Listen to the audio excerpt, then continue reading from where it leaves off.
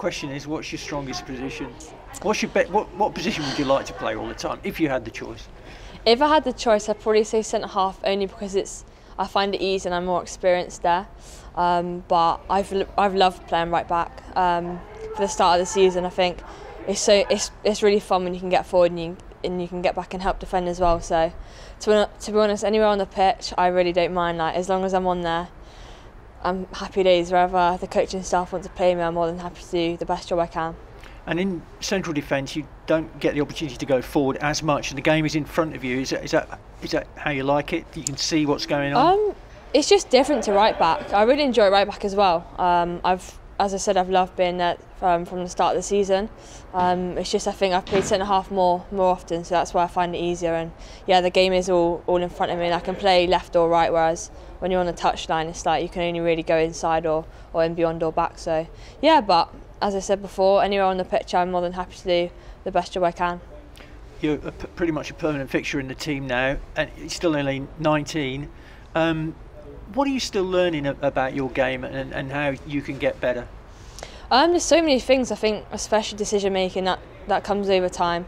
I'm trying to work harder at lots of bits of my game, but yeah, I think decision making comes with experience and different ways to play out and the phases of play that we can kind of help, especially being at the back of the different ways that we can exploit other areas when it is a high press or it's something different that we've come across.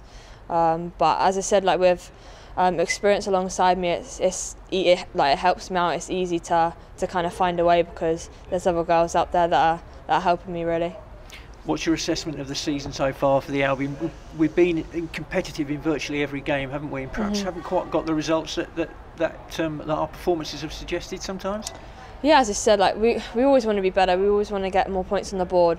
Every game we go into it trying to win. And we want to win, we do everything we can to win, but sometimes obviously it just doesn't go your way, or there's bits of the game that we need to improve on, but that's going to happen all the time. So yeah, we can keep on improving and moving forward and then hopefully pick up some more points. But yeah, overall I think we've made a really competitive start to the season. We just want to kind of continue that on and get more points on the board. You're away with England coming up this week up at St George's Park. That's training groups. What's that like for you? No competitive games, which I guess is frustrating. Yeah, I think we're building towards going to the Euros and to qualify for a World Cup, so it's really important training camps and with the in-house games that we've got to kind of work together as a squad, because obviously we're all coming in from different teams, so it's really important to get out on the pitch and to kind of build relationships with players, because moving forward we're going to need everyone in the squad to help us progress and qualify for the World Cup, which is our main aim, and to go and win the World Cup as well.